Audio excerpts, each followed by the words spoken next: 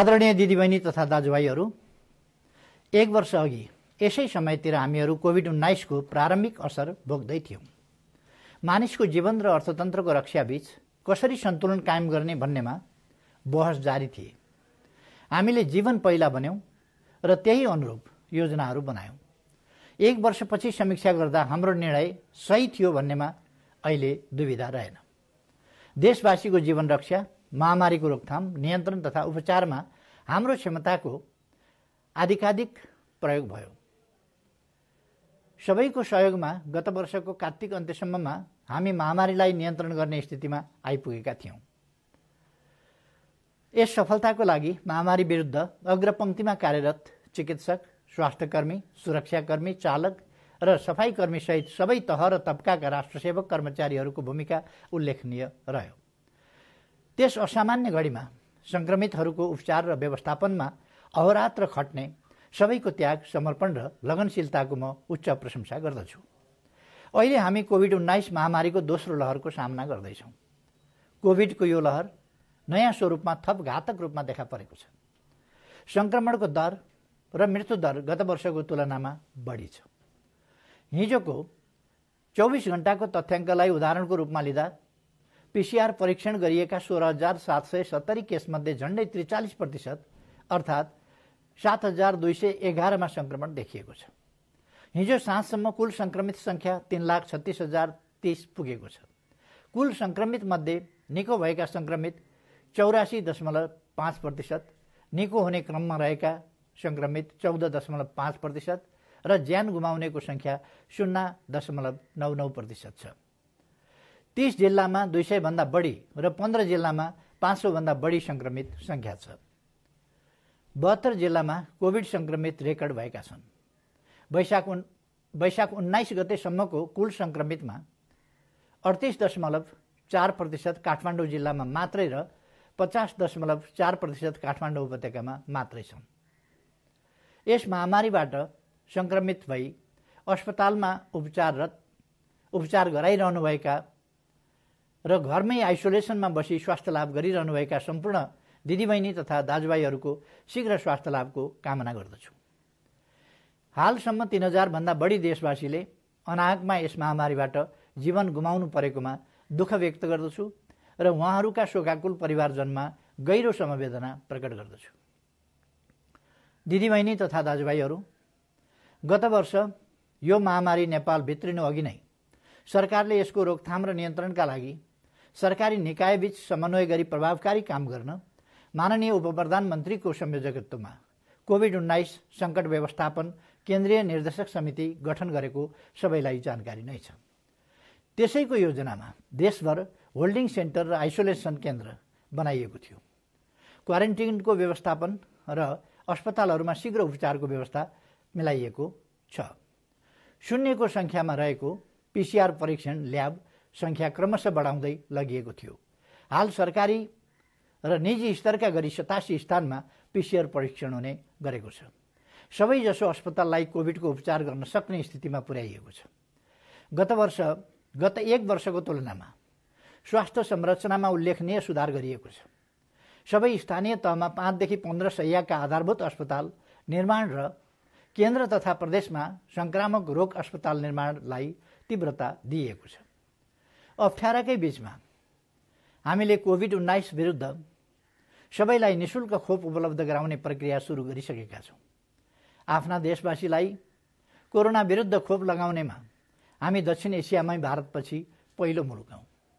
हालसम्ममा करिब 21 लाखलाई पहिलो डोज खोप लगाइसकिएको छ। दोस्रो डोज खोप लगाउन आरम्भ गरिएको छ। अहिलेसम्म झण्डै 3,70,000ले दोस्रो डोज खोप लगाइसकेका छन्। यस संख्यामा स्वास्थ्यकर्मी लगायत अन्य अग्रपंक्तिमा खटिने व्यक्तिहरू रहेका छन्। मित्रराष्ट्रहरूबाट सहायताका रूपमा प्राप्त खोपका अतिरिक्त नेपाल सरकारले आफै आवश्यक मात्रामा खोप खरिद प्रक्रिया सुरु गरिसकेको छ। चीन, रुस लगायत खोप उत्पादक राष्ट्र तथा कोभ्याक्ससँग निरन्तर सम्पर्क र समन्वय गरी छिटोभन्दा छिटो पर्याप्त मात्रामा खोप लगाइसक्न नेपाल सरकार प्रयत्नशील छ। दिदीबहिनी तथा दाजुभाइहरू, कुनै पनि नागरिक स्वास्थ्य सुविधाबाट वञ्चित हुनु नपरोस् र महामारीका कारण कसैले जीवन गुमाउनु नपरोस् भन्नेमा सरकार संवेदनशील छ। नागरिकको जीवन रक्षा यस सरकारको पहिलो दायित्व हो भन्नेमा म पुनः जोड दिन चाहन्छु। त्यसैले महामारीको दोस्रो लहरको रोकथाम र नियन्त्रणका लागि सरकारका सबै संयन्त्र परिचालन छन्। सङ्घ, प्रदेश र स्थानीय तहबीच समन्वयात्मक एवं प्रभावकारी ढङ्गले कोभिड विरुद्धको लडाईँलाई कार्य अघि बढाउन प्रदेश केन्द्रित हुने गरी अहिले नेपाल सरकारका एक जना मन्त्रीलाई फोकल व्यक्ति तोकिएको छ। संक्रमणको साङ्लो चुडाउन अस्पताल वा आइसोलेसन केन्द्रको व्यवस्था गरेर मात्रै पुग्दैन। एक हदसम्म लकडाउन आवश्यक हुन्छ भन्ने विज्ञहरूको सल्लाह अनुसार केही अवधिका लागि निषेधाज्ञा जारी गरिएको छ। यसलाई थप कडाई गरिँदैछ र प्रभावकारी ढङ्गले लागू गर्न पहिले झैँ सबैबाट सहयोग हुने अपेक्षा सरकारले राखेको छ। यही 2078 वैशाख 20 गते राति 12 बजेदेखि वैशाख मसान्तसम्म आन्तरिक उडान बन्द गर्ने निर्णय गरिएको छ। 2078 वैशाख 23 गते राति 12 बजेदेखि वैशाख मसान्तसम्म अन्तर्राष्ट्रिय हवाई उडान बन्द गर्ने निर्णय गरिएको छ। स्थल मार्गबाट विदेशी नागरिकको आवागमन बन्द गरिएको छ। नेपाली नागरिक प्रवेशका लागि नेपाल भारत बीच रहेका सीमा नाका मध्ये 13 नाका मात्र सञ्चालनमा ल्याइएको छ।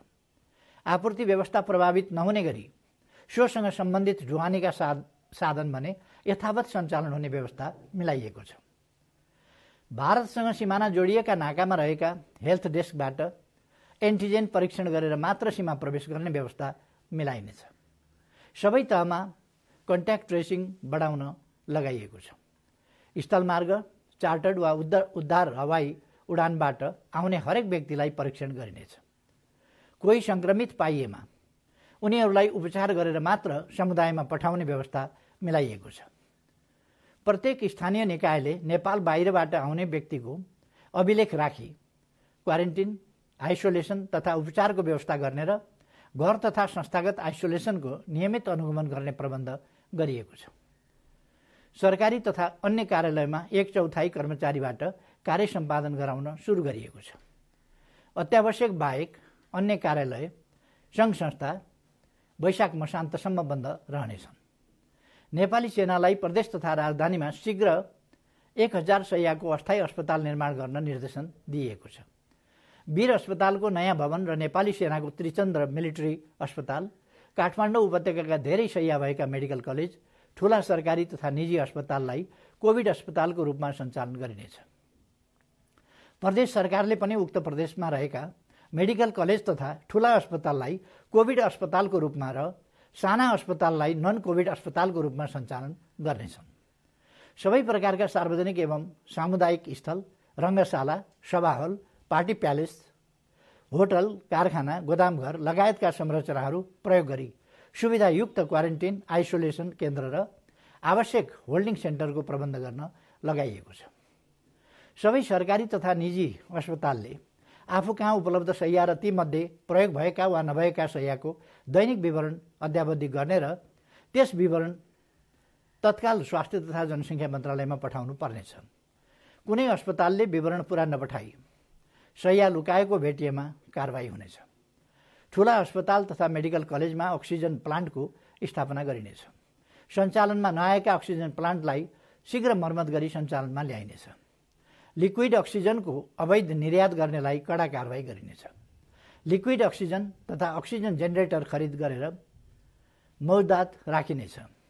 देशभरका अक्सिजन प्लान्टबाट उत्पादित अक्सिजन हाललाई अस्पताल र उपचारको प्रयोजनका लागि मात्र प्रयोग गर्ने गरी अन्य क्षेत्रमा आपूर्ति गर्न रोक लगाइएको छ। कोभिडको उपचारमा प्रयोग हुने एन्टिभाइरल औषधि तथा अन्य जीवनरक्षक औषधि प्रत्येक अस्पतालले मौजदातमा राख्नुपर्ने व्यवस्था गरिएको छ। यस्ता औषधिको कृत्रिम अभाव सिर्जना गर्ने र कालोबजारी गर्नेलाई कडा कारबाही गरिनेछ।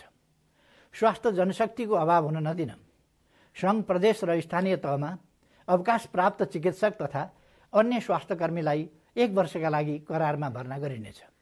कोभिड-19 को पहिचान, निदान, उपचार र बिरामीको ओसार प्रसार र सब व्यवस्थापनमा प्रत्यक्ष रूपमा संलग्न चिकित्सक, स्वास्थ्यकर्मी, चालक तथा सहचालक र सफाई कर्मीका साथै कर्मचारीहरूलाई सुरु तलब स्केलको 50% जोखिम भत्ता, परिवारको उपचार र बिमाको व्यवस्था गरिनेछ। जनस्वास्थ्य मापदण्ड पालन गराउन सुरक्षाकर्मीलाई टोल, बस्ती, गल्ली तथा अन्य ठाउँमा परिचालन गरी 24 घण्टा अनुगमन र निगरानी गरिनेछ। मापदण्डको उल्लङ्घन गर्नेलाई कानुन बमोजिम दण्डित गरिनेछ।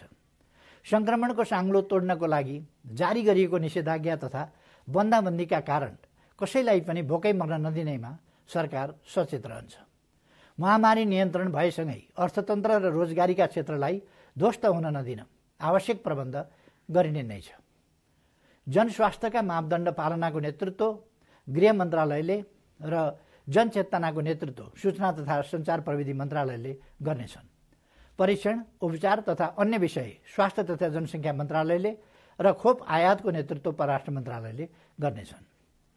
अन्तर मन्त्रालय समन्वयमा काम गरिनेछ। दिदीबहिनी तथा दाजुभाइहरू, महामारीको संक्रमण बढ्न नदिन सरकारले आफ्नो दायित्व हर हालतमा पूरा गर्छ। यसलाई प्रभावकारी बनाउन सरकारका साथै आम नागरिकको पनि उत्तिकै भूमिका हुन्छ। त्यसैले सकभर घरमै बसौँ, घर बाहिर निस्किनु परेमा अनिवार्य रूपमा सही तरिकाले मास्क लगाऊँ, समय समयमा साबुन पानीले हात धोऊँ वा स्यानिटाइजरले हात सफा गर्ने गरौँ, भोजभतेर तथा पर्व घरमै मनाऊँ, भौतिक दूरी कायम गरौँ, भिडभाडबाट टाढै रहौँ, हल्ला र अफवाहहरूबाट भ्रमित र प्रभावित नहौँ, चिकित्सक, विज्ञ तथा प्राविधिकहरूको सल्लाहलाई पालना गरौँ, धैर्य गरौँ, संयमता अपनाऊ, सावधान हौँ तर आतंकित नहौँ।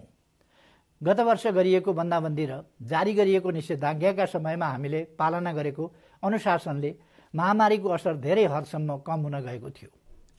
यसमा भएको हेलचेक्राइले क्रमशः महामारी फैलिन बल पुर्याएको तथ्यलाई हामी सबैले मनन गरौँ। नभुलौँ, महामारीले कसैलाई पनि छोड्दैन। अन्त्यमा महामारी नियन्त्रणका लागि सरकारले चालेका कदम र लिएका पहलमा सबैको साथ सहयोग प्राप्त हुने अपेक्षा गर्दछु। चिकित्सक, स्वास्थ्यकर्मी, कर्मचारी, चालक, सहचालक, सफाईकर्मी एवं सम्बद्ध सबैलाई विचलित नभई आफ्नो कर्तव्य निर्वाह गर्न म हार्दिक आह्वान गर्दछु। राजनीतिक दलका नेता, कार्यकर्ता, सामाजिक सङ्घ संस्था एवं प्रदेश तथा स्थानीय तहका जनप्रतिनिधिहरूलाई कोभिड विरुद्ध जनचेतना जगाउन र असहायलाई सहयोग गर्न समेत आग्रह गर्दछु। Protection of human lives is supreme for us. Life comes first of all other considerations.